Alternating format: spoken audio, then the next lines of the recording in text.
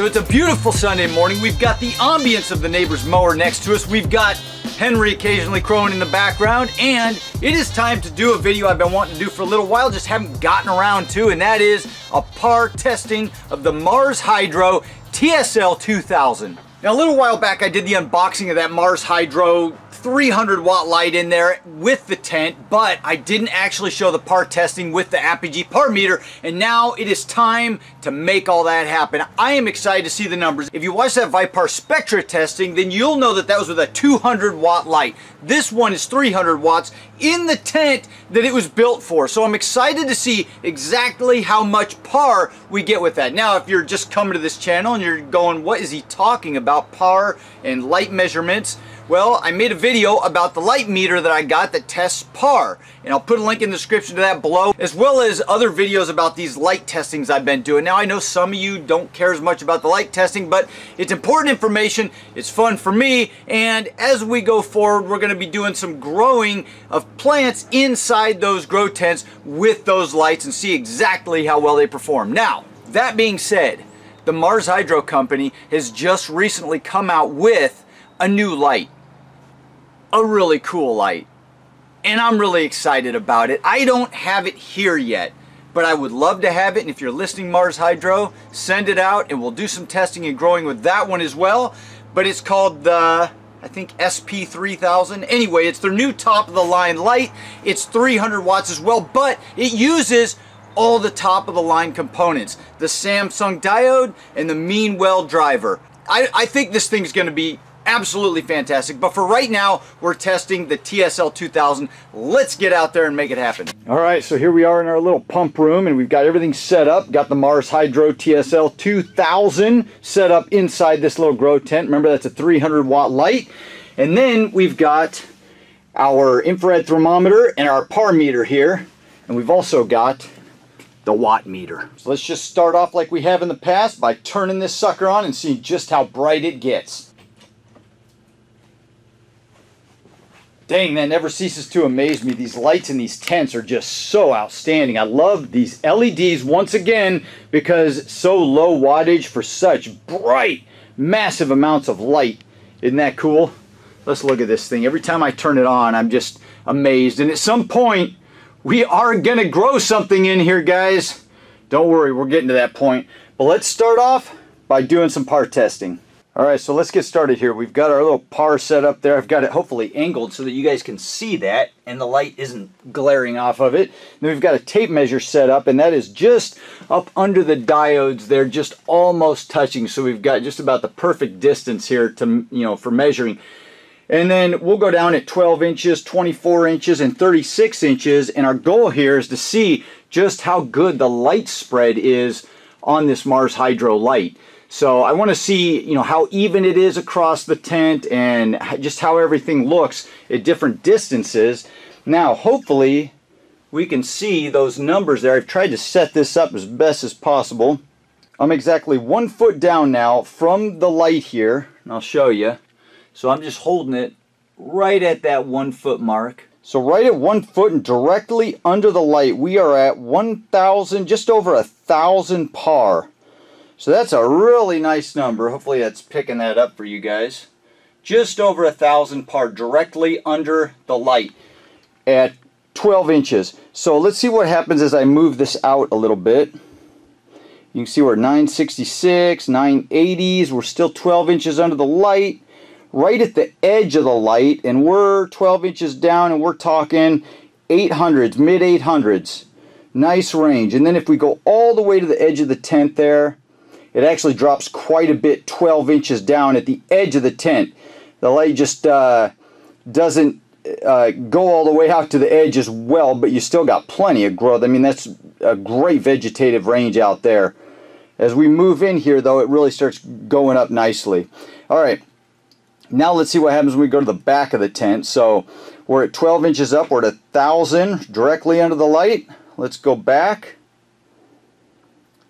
Now we're at 12 inches all the way touching the back of the tent, and we are in the mid to high 600s. That's still, it's like I said, a great range, better than the side there. Now let's move it back to the center, and we're going to go down to 24 inches here. Now we got that right about 24 inches, and we're right at 600, directly under the light.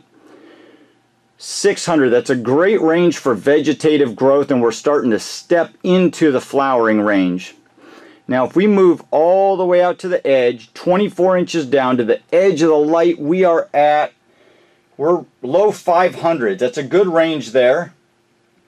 And if we go all the way to the edge of the tent, 24 inches down, we're still mid 550, somewhere in that range, mid 500s. Actually, it's kind of going up a little bit. I think it depends on the reflectivity of the tent there, or actually how I'm turning this little meter too. When I turn it in, it reflects, or it catches a lot more of the lighting there. Now let's start moving it back in here. 24 inches down, directly under the light. We are at mid 600s. Let's go to this side, see what we got. 24 inches down, all the way to the edge of the tent. 600s, wow.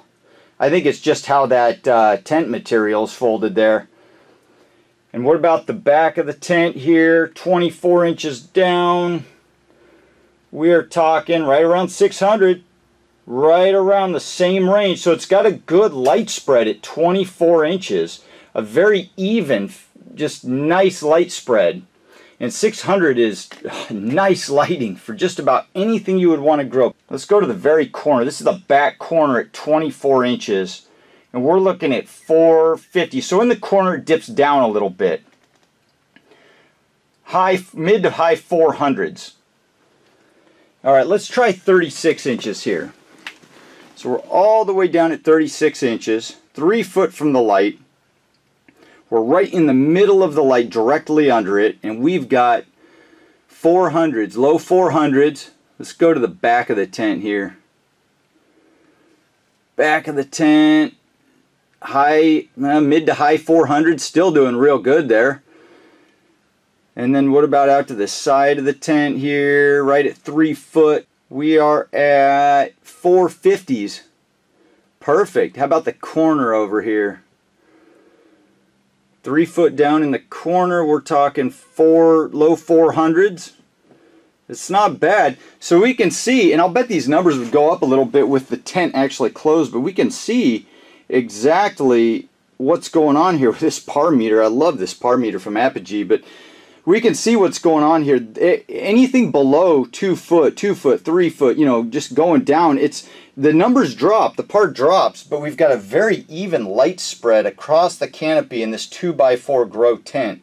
So it's, you know, this light, if you're trying to grow fewer plants up high here, if you've got this light closer to the plants and you really need really high pars, you're probably just going to grow a few plants directly under the light, and you're going to get everything you need out of this 300 watt light. If you're trying to vegetate a lot of plants, like if you're growing tomatoes or peppers and you're in the very beginning stages, you're trying to get lots of green growth out of them, you're going to start down here in the 2 or 4 foot range, and you're going to get just a real broad, even canopy of light over, you know, your plants there. So nice little light, 300 watts. You can see the par numbers are right there, man. They're really nice for this grow tent. Now if you had this outside of a grow tent, it's not going to reflect on the sides, so you're not going to get as even, you know, a par spectrum across the board at those same distances. So the tent really helps in reflecting that light and getting the most use out of the wattage there. Let's go ahead and take a look at this watt meter here. We'll see exactly what kind of wattage it's pulling. Now it's a 300 watt light, so there we go, 286, 287, that's where it's at, 286. So it's rated at 300 watts, it's only pulling 286 watts right now. And it's been on for probably 10 minutes now. We should probably check the temperature. So that sucker gets hot after a little while. It's hot. I wouldn't want to leave my hand on that. It's pretty hot. How about the drivers? They're warm, but not near as hot. I can leave my hands on them. But this heat shield here, that's hot. I wouldn't want to leave my hand on that. So you definitely probably want to take these wires and move them out of the way somewhere. And you might even want to move these ballasts here, or drivers here, out of the way completely as well. I know in that previous video I talked about just leaving them on there. They are cooler, and there is a gap here. and under here. Now if you had a fan blowing that was constantly keeping the heat off of these guys, then you might be okay, but you might want to move them completely out of the way. But let's go ahead and get that infrared thermometer and see what we've got. Alright, so let's see what kind of temperatures this guy's pulling. I'm going to hit it on the black since it doesn't reflect as well off the... There it is. 134 degrees. That's getting up there. But it's not too bad. I mean, you can get lights a lot hotter than that. Let's go off of the driver here. See if I can angle this right. The driver is at 116. Hopefully this is getting it. 115. So that's not too bad. That's, like I said, it's cooler. This reflector may not reflect as well. Yeah, it's the reflective material is not going to give an accurate reading. It says 84, but it's much hotter. But if I go off this white, yep, there you go, 142. Yeah, so that's a lot more believable. So this this guy's pretty hot here, 140s, and that's after 10 minutes. Right here, once again, 130s on the side of the reflector. And 124 right there on the driver. So it heats up. Now, like I said, it's only been run for about 10 minutes, so it's probably going to heat up a little bit more. You know, it's putting out some heat, but it's 300 watts here. Now, that being said, this company just came out with a new light. Like I said, I think it's the SP3000. I don't have that one here yet, but it's built with better quality diodes, better drivers, and I like the heat sink on it. The way it's built, I think it would dissipate more heat. It's also 300 watts, but the quality of the build of that light looks much better. So I'd be really interested to see what that one performs like with all these measurements, but this one sure is a beauty. And it does have a very nice, even par spread across the board down here. So pretty cool, man.